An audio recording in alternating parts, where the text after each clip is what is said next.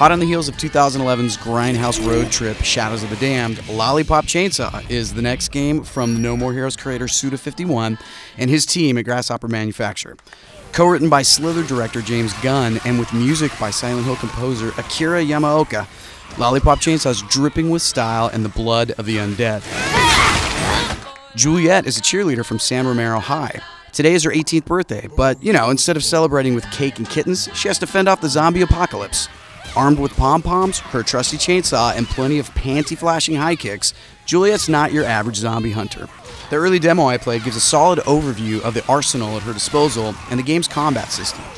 Light cheer attacks are used to corral the undead so that Juliet can unleash her powerful chainsaw attacks to dismember, disembowel, and decapitate them. A low attack button is useful for pesky zombies who've already lost their legs, and a dodge jump catapults Juliet to safety, all with rainbows, of course.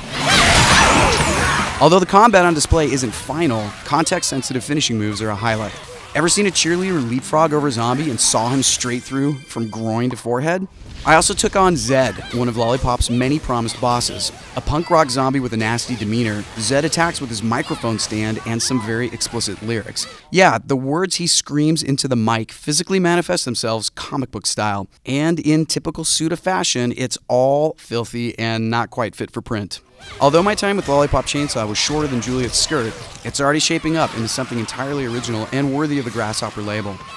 With its girly comic book from hell aesthetic and its satisfying zombie eviscerations, this is one hot little number that you're going to want to keep your eyes on.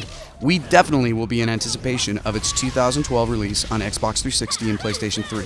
For all your cheerleader on zombie ultra-violence needs, keep it locked to IGN. And did we mention rainbows and glitter?